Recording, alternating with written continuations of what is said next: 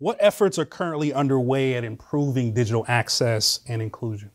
Well, I mean, you all have been the Vanguard for a very long time, and I've so appreciated, my very first lessons in what the digital divide even was came from sitting with Tech Goes Home years ago, before the pandemic, before everything went on Zoom and online.